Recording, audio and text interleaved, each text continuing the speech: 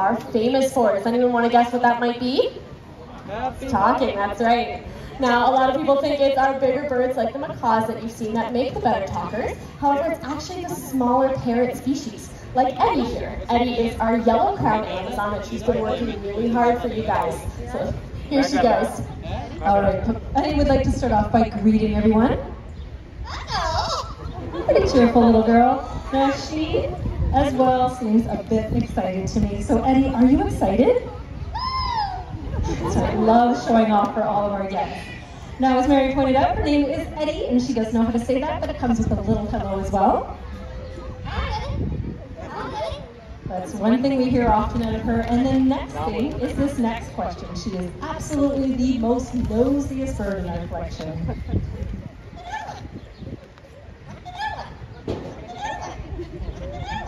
Needs to know what everybody's up to at all times of the day. Now, by looking at her, you can't tell, but Eddie here is a female of her species. So how do I know? Well, it's because we relied on DNA testing. A simple drop of blood or even a feather to a lab, they can look at our parrot's DNA and tell us whether or not their males are females. Eddie gave us a few good clues. The results would come back. She was, in fact, a female Amazon parrot, always letting us know when one of our male Amazons are around. Right, likes the boys' attention. Well, flirting for her doesn't quite stop there. Next up comes the kiss.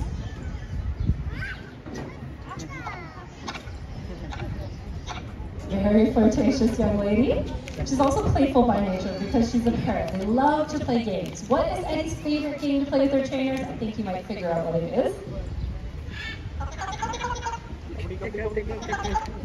Likes to be tickled.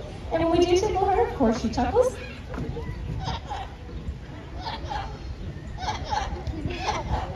You usually hear a few of those little laughs.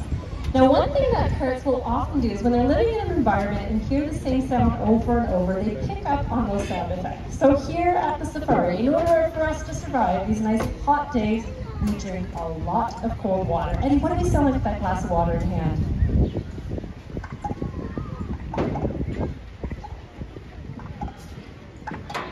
Good little chug lugs. Now she has a few songs to sing. We're going to warm up her voice.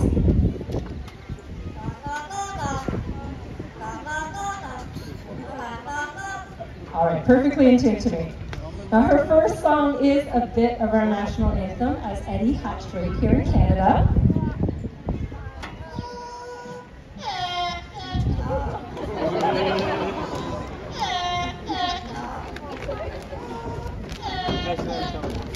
Not too bad, Eddie. All right, you're clapping, so it wasn't that bad after all. We're going to make you listen to one more song she's been working on, but before she gets going, I'd like you to raise your hand if it's your birthday today. No. We've got one over here. How about the month of July? It's going to be a few of you. Nice. A lot of summer babies. Okay.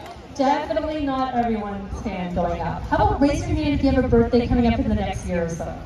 All right, there we go. Got y'all. Well, whenever your special day may be, and of course, if you're celebrating today, this lovely little tune is for all of you.